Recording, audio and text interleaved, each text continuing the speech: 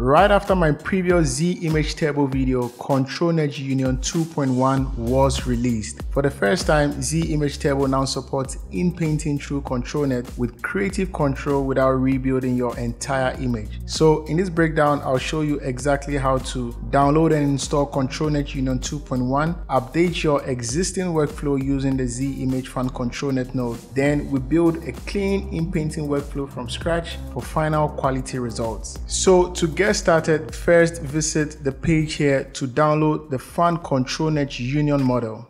Click on Files and Versions.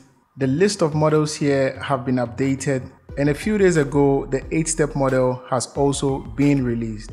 However, I'll download the 2.1 as the latest version since the workflow uses a dual sampling process. Go ahead to click here to download, save the file into your directory. Let's go to Models, select Model Patches folder.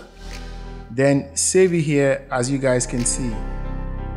After that, go to your update folder, then run the update file here to upgrade comfyui. Once your update is done, let's go ahead to start comfyui using the run.bat file. Inside Comfy, to get started, I will go ahead to upload my previous workflow I have created using the first ControlNet for Z image. This video will carry on from my previous Z image ControlNet tutorial, so make sure to see that first for a step-by-step guide to create this workflow. Now I'll give you a basic walkthrough of how to update this workflow if you are already using Z image table. First, let's zoom onto the first group. This group loads the required models for the workflow. For the load diffusion node here, I'm using the original base model BF16. The clip model is Quen3 4B, then the type is set to Lumina 2. Next is the VAE node. This node loads the flagged VAE model AE.SafeTensor. The remaining prompt and overall structure stays the same. I will pan to the second group, which handles the sampling process. In each case sampler in this group, there's a new sampler name here, EXP-HUEN2XO. So select that, then change the scheduler to simple. You can also change your seed number, then go to the second case sampler, use the same sampler name and scheduler here as well. So in the sampling group, we will just modify the case sampler settings. Next, let's zoom out, then pan to the ControlNet group.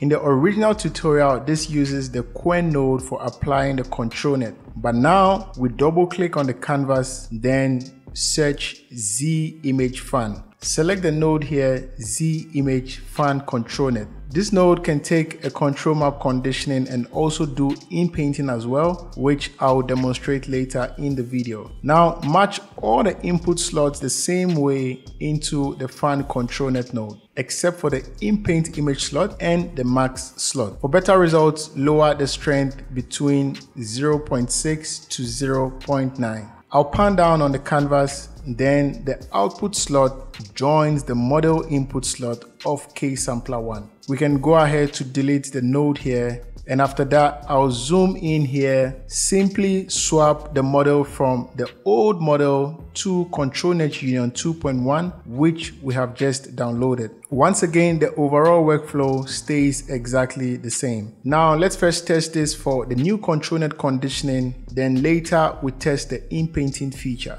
Drag any image you want to influence your prompt into the load image node. For the preprocessor, I'm using depth anything v3. After that, I'll pan to group 1, zoom in closer. Let's clear the old prompt, then I'll paste my new prompt here to describe the image I want to generate.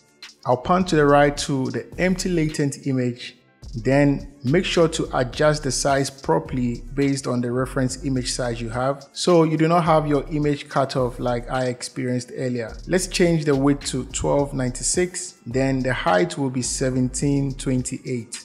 I'll zoom out from here, then we go up, we hit run. This is not too difficult, right? Alright, the job is done and completed, and let's zoom in to view the final results.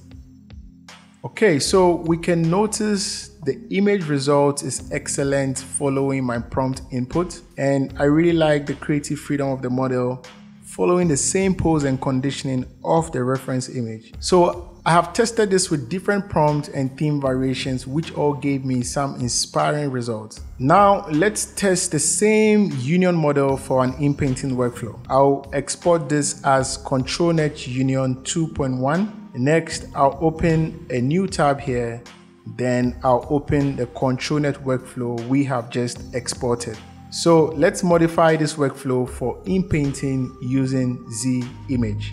First of all, go to the manager, custom nodes manager, search for the custom node LAN paint. This is a universal inpainting and outpainting sampler. And once you click on the name here, you can go ahead to read more about this custom node from the page here. So if you do not have this custom node yet, click to install it. Mine has already been installed, as you guys can see. So I'll go back, then also restart comfyui to complete your installation. I'll close, then back to the workflow. I'll zoom onto the sampling group.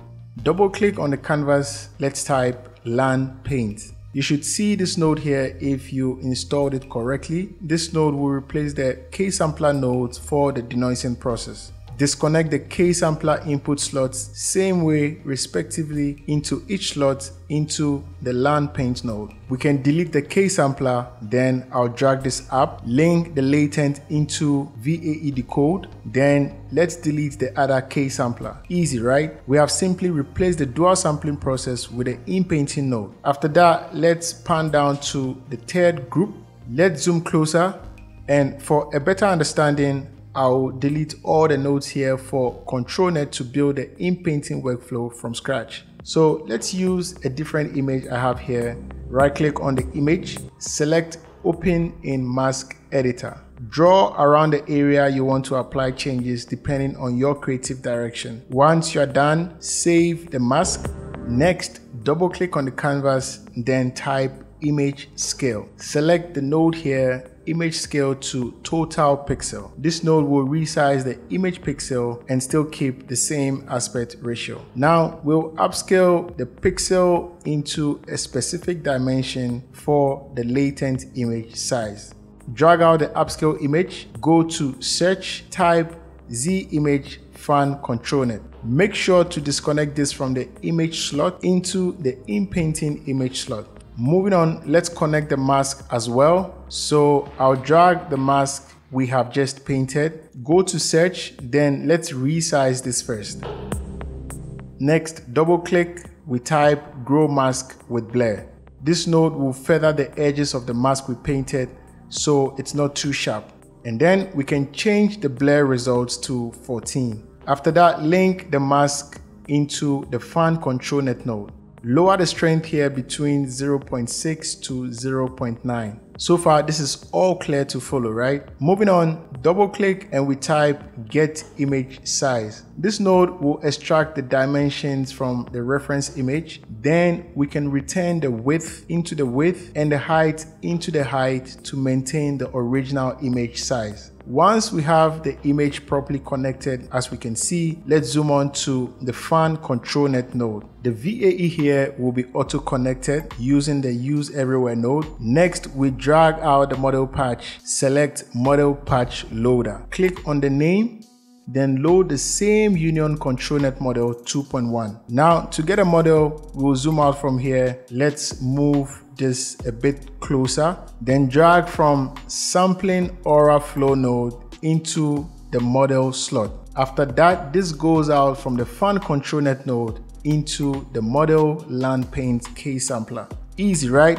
And we are nearly there. Let's delete the latent image from here to automate the image resolution. So we pan down to the Inpaint workflow, drag out the upscale image, we select VAE encode. Next, double click and search set latent. We select the node here, set latent noise mask. This node will take both the latent and the mask, then modify the areas with the applied noise mask. After that, drag the latent output up into the latent slot here of the K sampler. We zoom out from here and I'll highlight all the nodes here. Then let's place them into a group. We rename this to Inpaint group. I'll zoom out from here, and this was all easy, simple to understand and follow, right? However, let's test the workflow if every node is connected properly.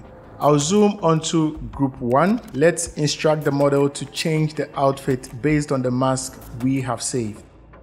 A man wearing a blue and red Superman costume. Then panning to the right, let's also adjust the settings of the land paint case sampler. For the seed number, we can use any number. Change this to be fixed. You can lower the steps here to 15. CFG we set to 1. Sampler name, choose Rares multi-step from my testing with other samplers. Scheduler, select simple. Land paint number of steps here, we decrease this to 1. Then let's zoom out to view the entire workflow. We go up from here and then we hit run.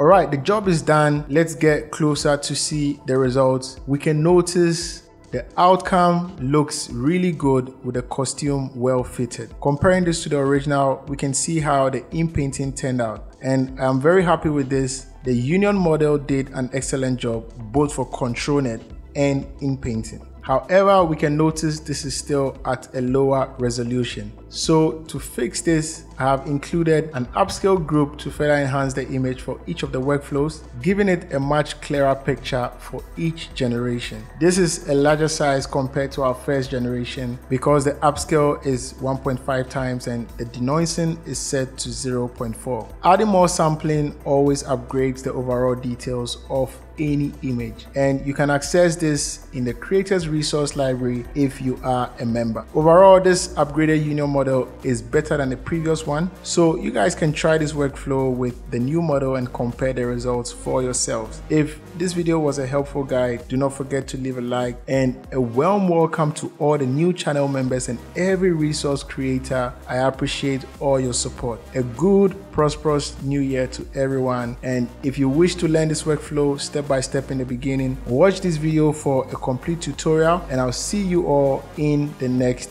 video.